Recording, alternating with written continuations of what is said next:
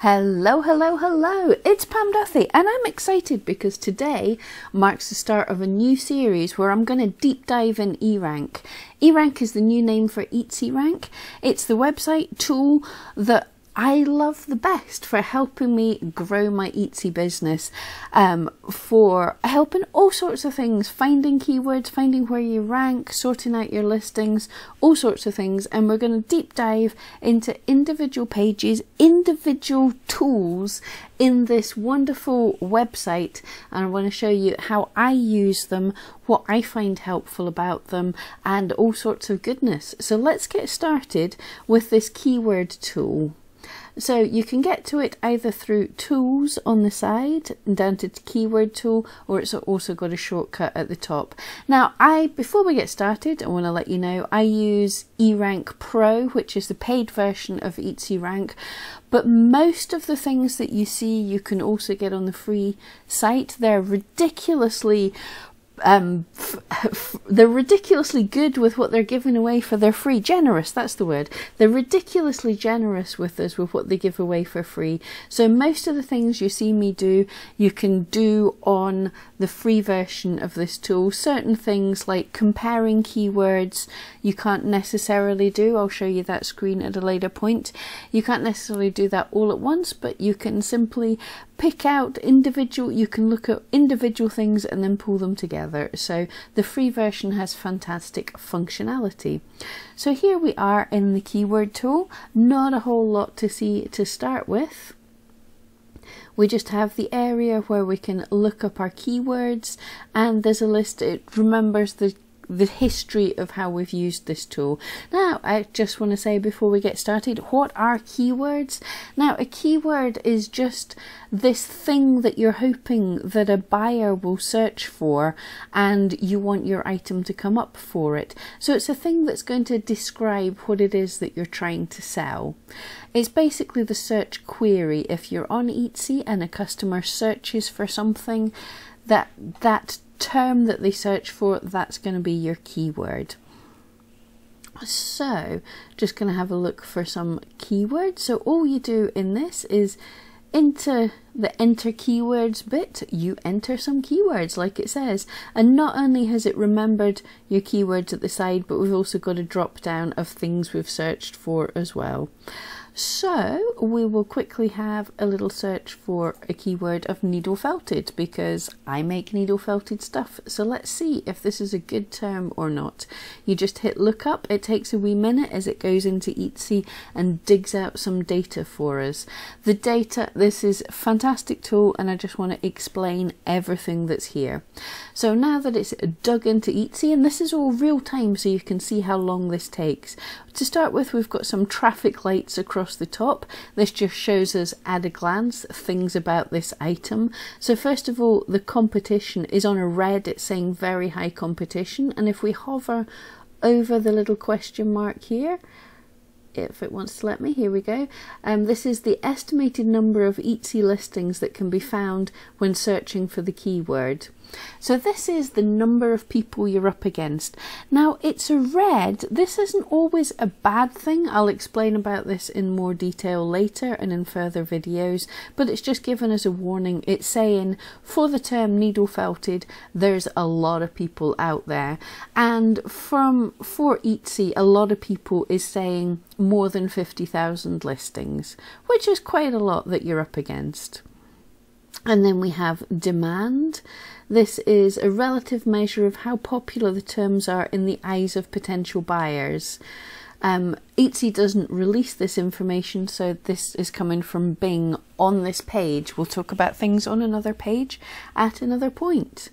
But this is demand. This is an estimate of how much we think how much people are actually searching for this. So as you can see already, we've got an item, we've got a term that has a lot of people with items for it, but only a medium amount of people searching for it.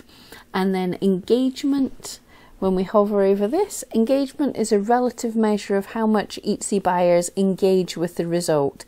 eRank uses views and favourites data from Etsy to determine engagement. The higher the engagement, the more likely products are to be viewed, favourited and purchased. So this is an idea. Very high engagement is a good thing. It means of the listings that eRank is looking up, it's seeing that customers are engaging with them quite well. We don't know about the selling experience, but they're liking, they're viewing it, they're hearting it. So we can tell that people like what they're seeing. When they search for this, they like what they're seeing. So the traffic light system gives us an idea. Green means something's really good. It would usually, in the engagement, it means high or very high engagement. Again, demand, high or very high demand. And in the competition, green would mean low competition. So ideally, the most wonderful thing would be able to get an item that's all greens, but that's like hen's teeth. So using keyword tools is to try and find keywords that are the best based on all the information that we have. So let's have a wee look down here. So we've got a graph showing us long tail graph. Now, what long tail means, it's based on what the keyword is. So basically how much competition it has, and it kind of means how specific the term is. So this is somewhere off to the left slightly, so there's a bit more competition. It tells us what an item is. It's needle felted, but if I was to add more words to that, if I was to say, for example, needle felted dog, then that would mean there would be less items with the term. It would be less competitive, but it's also more specific. If somebody's searching for a needle felted dog, they have a better idea of what they're looking for. An example of something up on the left hand side here could be something like the word ring. Now there's lots of competition, there's going to be a whole load of items with the term ring, but it's not very specific. This is a broad search, so if someone searches just for the word ring, they probably don't have the best idea exactly what they're looking for. Whereas if they searched for purple gemstone gothic ring or some crazy such thing like that, that would be less competition but more specific. So you want to find that sweet spot. And search trend, this is super important. This is from Bing. This is showing for this term needle felted, people are searching for that term. It is super important because no matter how amazing a keyword is, if nobody's searching for it, they won't find you. So we've got to find something that's got a bit of a search history.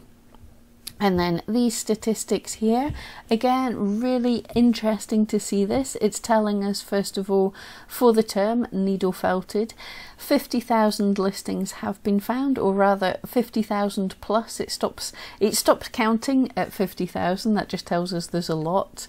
And then out of them, EtsyRank analyzes the top 100, which is kind of important. We're wanting to know what our competition is on the first 100 pages. When someone searches for this, the first 100 listings, this is our competition that we want to beat. Because again, not only is there no point aiming for a keyword that isn't searched for, but the keyword you're aiming for, you really want to rank high for it. You want to be found within the first few listings. So this is our competition that we want to beat.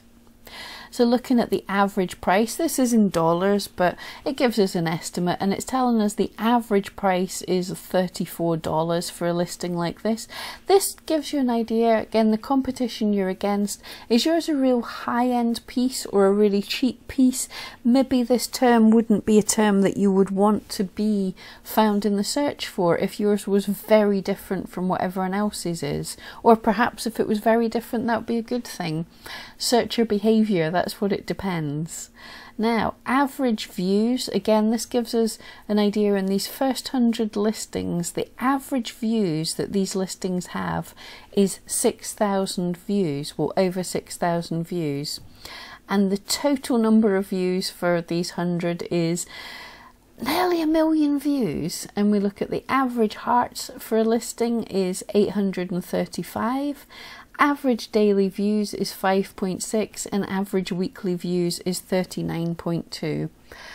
Now, why is this important? For a couple of reasons. Again, this is telling us that the items that have needle felted as a tag are fairly popular items.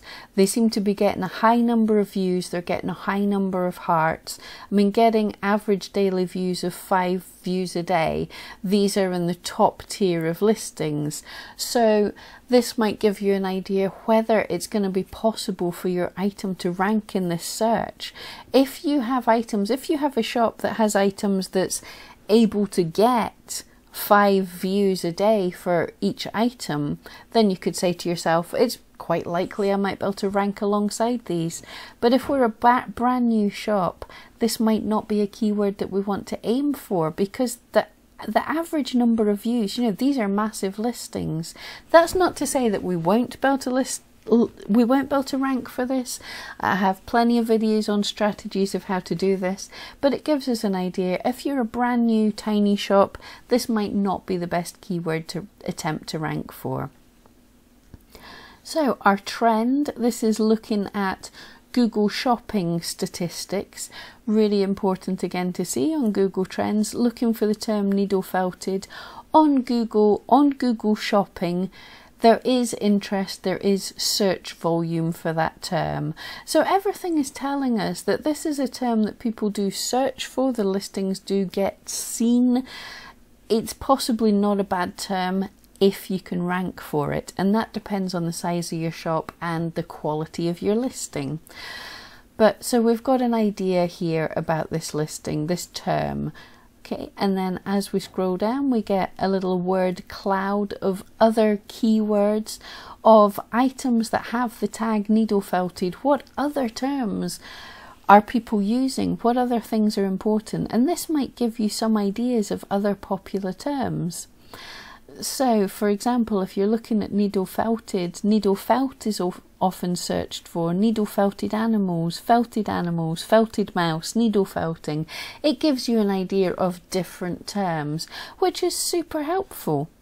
And then as we scroll down even further, we've got these related tags with their little traffic light things. This can just give you an idea perhaps of some other tags that you could use in the listing, or perhaps if you decided that that keyword you were searching for was not a very good keyword for you, it might give you an idea of a more specific keyword.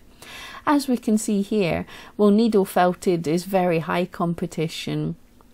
But if we move down further to needle felted animal, that drops down to just high competition. You're against 18,000 instead of 50,000 plus. Even needle felting is a little bit lower than needle felted. So this might give you some ideas, not only if these are specific to your item, but if we look and say needle felted animal has less competition but is still very high engagement, but again very low demand. So is this a good item? Possibly not.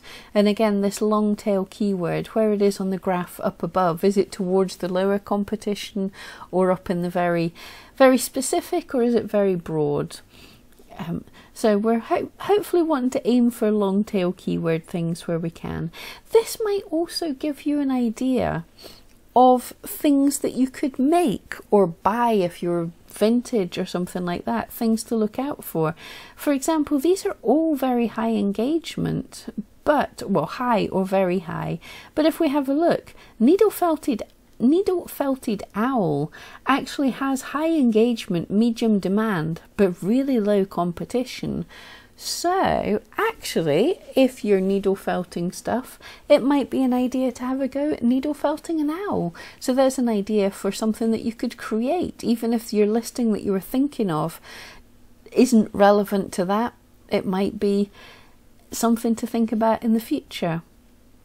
And scrolling down, we have a little graph of the range of prices. We knew what the average was, which is somewhere up around the $35, but it just shows us that these listings go from $3. There's 2 listings priced at $3. I don't know how people can needle felt that low, all the way up to $260. So it's possible that a range of prices, you possibly don't have to worry so much about the price of your item in competition with everything else. Whereas if you looked at this graph and it was all listings were just in a lump here and there was nothing at the higher end, then perhaps that search term, if your item is a higher end item, perhaps that search term is not the best. And here we have top listings, which is again super useful. You've seen the average of these listings, but this gives you an idea. You can have a quick look into some more details of the listings that are ranking for the term. So for the term needle felting, these are the top listings at the moment in time when EtsyRank searched. And this is an unlogged in search, so it doesn't take into account the generalizations based on your search terms in the past. This is an unlogged in search. So if we look for needle felting, we can look, for example, it gives us an idea of the age of the listing, the total number of views, the daily views, the number of hearts. And something that is good to look at here, again, if you're wanting to see if there's a possibility of you being able to rank, if you search down for an item that has a lower number of daily views, so this is less than one view per day, but it's a fairly old listing and it's got 500 views, and the heart percentage, it's nearly up at 10% heartage per views, and this gives you an idea. Could I maybe compete with this item? Again, scroll down, see quite a few of them, like 15 views a day. This is a massive listing. It's something that's hard to rank against, but if there's a few that have lower daily views, then there's a possibility you might be able to squeeze your listing in there. And then you can go through and look at all the rest of the listings, but that just gives you a quick idea. Is this keyword any good? Categories, this is so useful for items that have the tag needle felting. What categories are they mainly in? And this is so helpful because for some items it's difficult to know what categories you should put your item into. So this might give you some ideas of what's a good place to place your listings. So for needle felting, 30% of them are in art and collectibles, fibre art, felting. So that's good to know. But there's also some other ideas. I could possibly put it into ornaments or dolls and miniatures, figurines. These are all ideas for different categories. Synonyms, this is useful if you've decided this keyword isn't the best, or you were maybe looking for some different ideas as well. It can give you some different words for needle and felted. It's not working the best for all things, because not all items the synonyms work for, because needle as provoke, well, yes, that is a synonym for the word needle, but it's not relevant in this case, but it could be handy. So there you have the keyword tool that gives you some ideas of keywords. We'll just scroll back up to the top. That's a whole load of detail is in this to give you an idea if this is a good keyword. So my advice is to use this before you create a listing, to try and think of the keywords that you're wanting to aim for. What are possible things to aim for in your shop? And this is your target keyword, your most important keywords, the things that you desperately want to rank for. Okay, so I hope that's helped. As I say, eRank is my favourite tool. I use it just about every single day. And we're just going to be starting a deep dive playlist into looking at all the individual pages to hopefully give you a help how I use these pages and what everything means. So if you enjoyed that, don't forget, give us a thumbs up, come back every week and subscribe for more of these. Thank you so much.